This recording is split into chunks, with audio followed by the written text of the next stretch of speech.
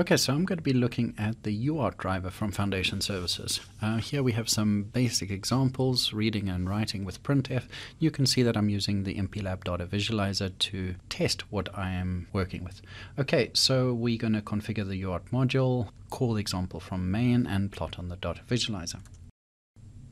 Okay, so we're very literally going to be doing a hello world on this kit. So it's a Mega 4809 Curiosity Nano, and let's create a new project. Use the XC compiler. And we're going to open MCC. Okay, so let's go to available resources, select all libraries. Now, I'm going to look for USARTs, and I can see that there are 4 of them on this microcontroller. You can also look for UART, and you can see that what this is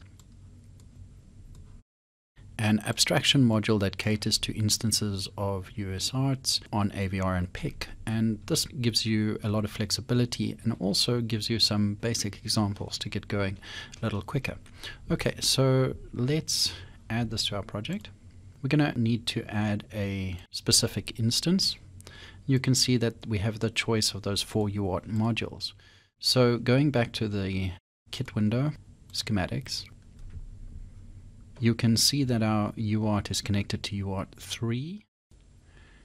So we can select that UART module.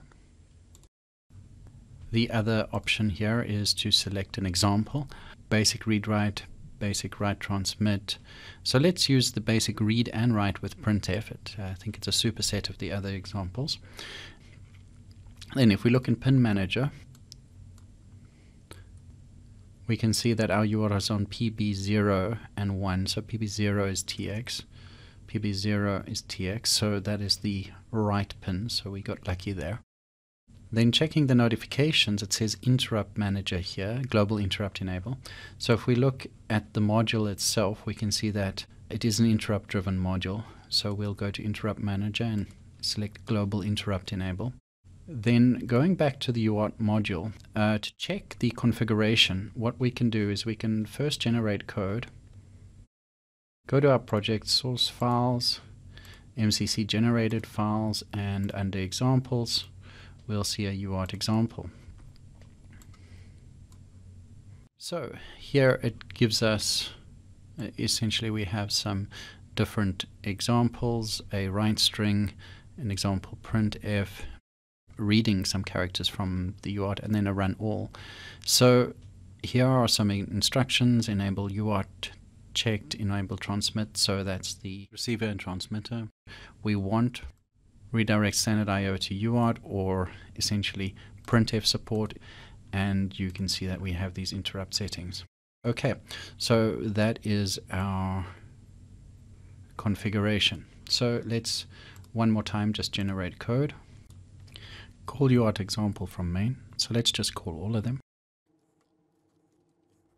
And if we build, we'll probably just get a warning that it wants a declaration here. And we can satisfy that. Generally, we would recommend cutting and pasting example code into your application. See this video as an example.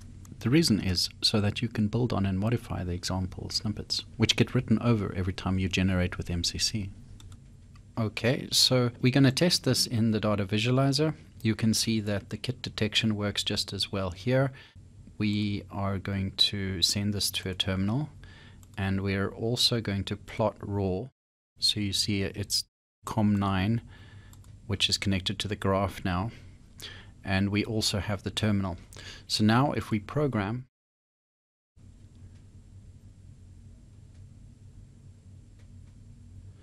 okay, so we get something with test here, 1, 2, 3, and we can say hello AVR.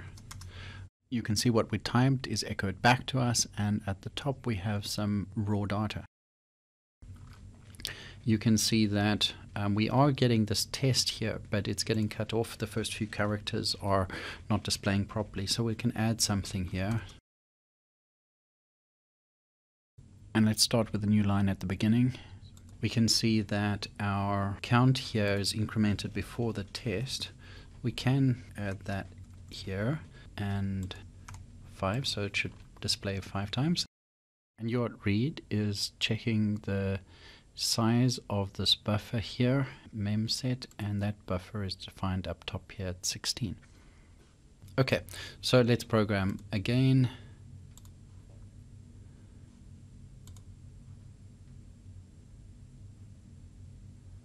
Okay, testing, transmit, testing, 1, 2, 3. And you can see that that worked well with the /n at the beginning, and then it all looked good.